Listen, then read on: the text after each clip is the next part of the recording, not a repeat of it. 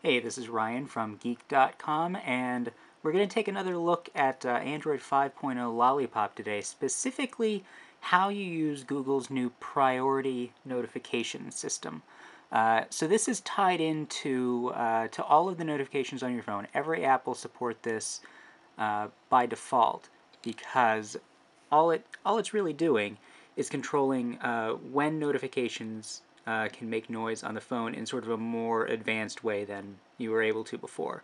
So the first place you'll probably see this is when you hit the volume toggle. Now you get your regular your slider, but then also you get all, priority, and none listed right here. So all is just all your notifications can make noise and vibrate the phone, obviously. Priority, only priority notifications are able to do that, and I'll talk about what that means in a second. And none means that nothing makes noise at all, not even alarms, which seems like maybe not the best idea. And so for none and priority, you can also set a timer for how long that will last. So you can get into the settings here to make changes to this, or set a timer right from this pop-up. But if you want to access a few more features of this, then you can just go into your main system settings. I just want you to see how to get there because it's not super obvious. You can hit the settings button in the pop-up, or go into sound and notification, and then interruptions is where all this stuff is. So here you can pick what mode you're in, just like you can on the volume pop-up.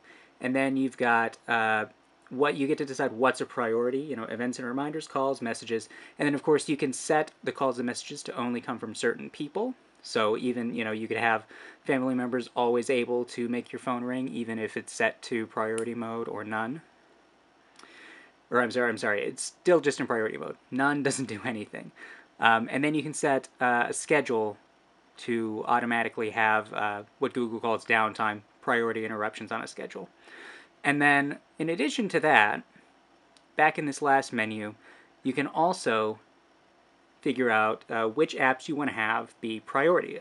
You can set the general stuff in that last screen like I showed you, but then you can actually go in and you can find any app that you want in here, and then decide if you want to block all the notifications. This part was already in Android. It was a way for you to prevent apps from popping up notifications at all. So you can still do that, but you can also set things as priority so that they'll always come through even when you're in priority mode. And then you can also use this menu to set something as sensitive so it won't show up on the Lollipop lock screen, which by default will show all of your notifications.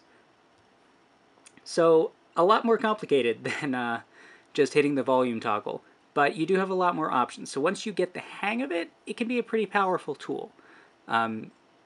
So you can play around with that and see if you are into messing around with all of your priority notification settings, and then just be aware you'll see a star up here or a little strike through symbol when you have one of the either priority or no notifications on.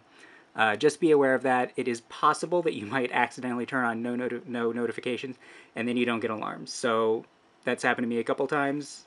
Just be aware. Make yourself familiar with this as soon as you get Lollipop on one of your devices.